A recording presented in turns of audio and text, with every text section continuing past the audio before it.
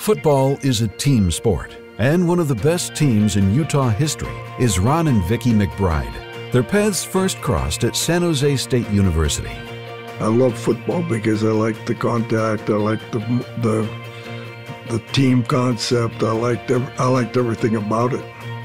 And so then I had an opportunity to go to San Jose State on a football scholarship.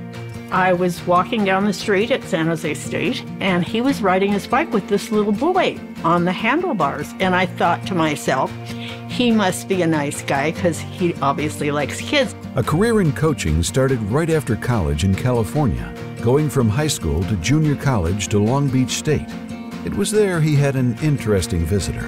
And so we were at Long Beach, and Long Beach is pretty, everybody, you wore shorts to work, and, you're kind of beach guys, And so the secretary came in to me. She said, "Hey, there's a dude here from Utah someplace." And I said, what's he want? He says, "Well, he's all dressed up in a blue suit. He got a tie." I said, "You got to be kidding." We're pretty sure it wasn't a church missionary, but soon began Ron and Vicky's relationship with the University of Utah, with 3 separate stints as coach, twice as an assistant, and once as head coach, 18 years in total. It didn't take long for Ron to turn the Utah program into a winner. Then I had actually a legitimate opportunity to get the head job here, and I already knew all the weaknesses of the program here, knew what had to be done, knew how to recruit to Utah, knew how to get players, knew how to establish a locker room. In 1992, Ron guided the Utes to their first bowl game in 28 years.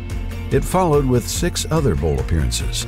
Not bad for a team who had only been to 3 bowl games in 97 years.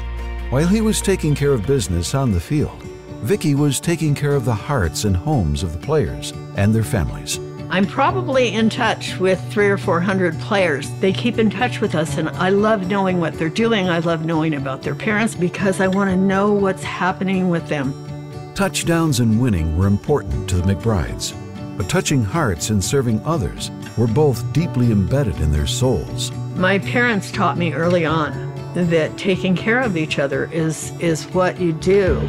And so they just taught me that when you need to care about what's going on. And I always thought to myself, man, if I could ever make a difference to these kids in programs that maybe I can help establish. And so then when I retired at Weber, I got together with Lavelle and we talked about, okay, we're going to do some things to help these kids. The Ron McBride Foundation provides funding for after-school programs for at-risk Title I schools all over Utah. The McBrides made coaching stops at 9 other schools and 3 professional teams. But as the saying goes, Utah was the place. All of my kids graduated from the U. I did too. He's the one who wishes he had. He has had an affinity for this place from the day he stepped here. I mean, what can I say? I mean, I love this. I love this state. I love the people in the state, and I love what they've given me as a person, and what they've given my family. The feeling is mutual. The University of Utah is grateful for all the McBrides have done and have given back to our community, including 2 consecutive years in the early 90s that ended with these magical numbers. Deja vu all over again, folks. 34-31.